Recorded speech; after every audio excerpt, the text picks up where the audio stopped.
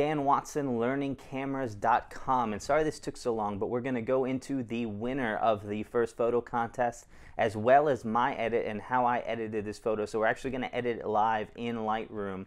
And I'm also going to give you a chance to look at some of the other people who entered this contest and some of the stuff that they came up with. This was really creative. Thanks guys so much for sending in these submissions and some really good stuff to take a look at. So first of all, let's get to our winner. Our winner is Devon Fox out of Colorado. And he said he used Lightroom 5 mostly for everything and boosted the contrast a lot, working in the curve tone, played with the luminance values, and also individually edited the skies to lower some of the highlights and boost the clarity. Also used split toning to get some more of a film look with the yellowish highlights and the blue tinted shadows. So that is the winner, Devon Fox, and I am gonna put some other information down into the description if you wanted to see some of his other work, because it was actually really good. And so that's the basic on him. And I also have for second place, it's Moner Tifali, I believe, and it's from Casablanca.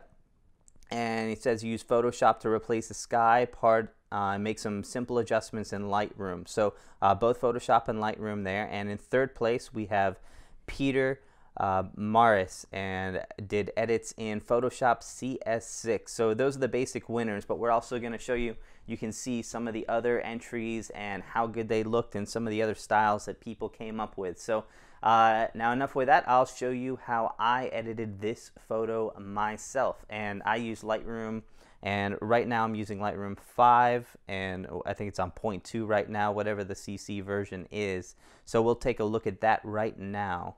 Alright, now here we are in Lightroom 5.3 actually, and we're going to take a look at how I start this photo. Now, the first thing I do is kind of make sure that my exposure balance looks right. Now, this is a very hard case right here because we have a blown out highlight in the skies and we have all of these shadows down here, and so capturing all of this is really a good thing for an HDR, but I'm going to show you the power of a RAW file and that we can get almost all of these highlights and shadows back. So I'm actually going to boost my exposure just a tad because my main subject is right here, and I'm going to care less about the sky right now. We're going to worry about that later, and you could even Photoshop that out and put in a new sky if you want. And then once we do that, I'm going to give it just a little bit of contrast just to add back what the RAW file didn't have in it, and then we're going to add some more later, but just to basically give it what we would on a finished image. Now I'm going to drop my highlights down. My highlights are the sky right here, and we're going to see that starting to come back. I'm going to go ahead and warm up the photo to give it kind of the look that I want it to go. That way I can kind of see it as I'm going through. My shadows, I'm also going to up those to try to get some of that information back from there. And then one of the things that I do is with these whites and blacks, I hold down the Alt key, and then I drag my slider up or down, and this allows me to see where the whites begin to start clipping. So I can see my white levels are pretty good there. When I go to my blacks, I don't have a lot, so I'm going to bring those down to where my levels start to come back on that. And there I get my black levels back on the car from that. Now I'm going to boost the clarity on this one, and this is a good one for that. I'm also going to give it a little bit of vibrance. And a lot of times I don't go up on the shadows. In fact, sometimes I'll go down a little bit on the shadows. I'm going to kind of, or on the saturation, I'm going to kind of leave that where it is right now. And on the HSL, sometimes we can go in and kind of selectively edit the colors of things. Now this car doesn't have a lot right here. However, I do see some of this aqua and blue, so I might come and add a little bit of aqua and blue here. And I'm actually going to pull down a little bit on the levels of the blue slider and the aqua slider, and you're going to see that kind of brings the brightness down on my car to the left right over here as I do that and play around with that. And the blue is also going to bring back some information in that sky, and that's what I'm after on that one. Now let's head down. I'm not going to do any split toning yet. I'm going to head down and do some general sharpening. If we take this, we can click on an area that I know is kind of that it is sharp, and so it's in focus. And what I'm gonna do is I'm gonna drag this masking slider. You see, I don't care about masking. I don't care about sharpening the actual car. I want to sharpen those details around it. So I'm gonna up the sharpening a little bit, and I'm gonna hold down that Alt key to get that mask on there. Now I also see some noise in there, probably because I did some increase in the shadows, and it was filmed at ISO 400, so it's probably from when I did that. So I'm going to add a little bit of noise reduction to kind of take that out. I don't know if you'll be able to see that or not on the image. So okay, so now I've got a basic photo right there. Now here's some of the tricks that we're going to do. I'm going to add a graduated filter. You can also do this by brushing it in. The graduated filter is one of the easiest way to do these, and you just drag down, and here's how it works. Everything above this level is going to take on whatever I set it to, and everything below that level is going to not. So I'm going to actually take my temperature down, and what that's going to do is, you can see when I do this, if you were to do it all the way, I now have a blue sky that was not there completely, and so Lightroom is able to keep all of that color information in there. We just weren't able to see it. So I'm also going to bring those highlights down a little bit, up the clarity, and you're going to see all of that information come back.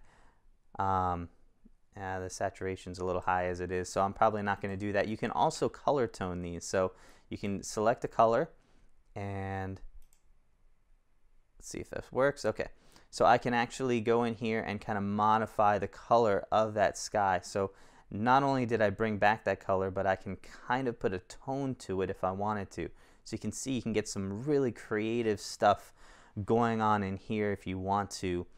Neat things. So I'm going to actually kind of stick towards the blue, kind of lighten it up a little bit, and we're going to go with that. Now that I see how much of that I've brought back, I'm going to actually increase the warmth of my photo in general. You see I start to lose the sky if I do that too much, so I'm just going to bring it up a little bit, and I might even, oh, I went down a little low. Okay, and I might even bring back some of the saturation to bring back some of the reds into the sky. And so there we've got a pretty basic photo right there. Everything's starting to look good. Now if you want to get kind of a nice finish on that, I know that this car hood is supposed to be really smooth, so what I'm actually going to do is I'm going to take my adjustment brush and I'm going to put a noise reduction layer on this, and what I'm going to do is I'm just going to paint on this car hood right here, and you'll hardly see this on your computer screens most likely by the time this thing is compressed, but you can see this in the photo. And I'm not looking to put noise reduction on the detail areas. I still want those strong, but on the car body, this is where I'm going to begin to want some of that to smooth out just a bit, and it's going to give it kind of a nice reflection on here. You can really start to see those details. I really don't even need them on some of this floor. I kind of want to tune that out, so it basically lets me paint on some of these areas.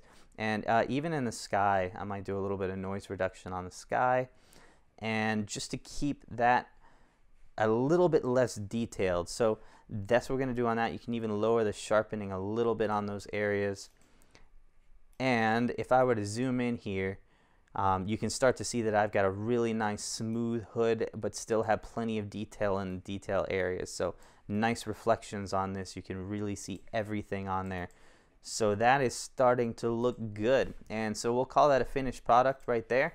And I can even add some effects, like a little bit of a vignette to that, and bring that down just a tad.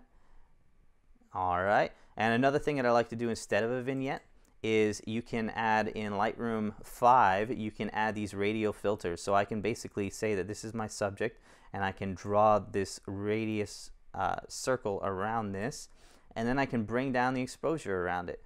And that will allow to darken those areas. I can bring down the highlights in those areas to bring back some of those whites, and I can even kind of boost the shadows. I can do whatever I want, and I'm not affecting the area of my image. I can change my saturation levels, and I'm basically not changing my subjects. That's a very nice tool for doing some of that. So that's the edit for that. And let me know if you have any questions on how we did that, and you can take a look at the results. I'm going to have them all posted. I'm going to post the actual image too on the website at learningcameras.com. So head to the website and you can check out the full details of that and see the image up close, as well as kind of a before and after between what I did and maybe what you did. So thanks for watching, and stay tuned for the next one.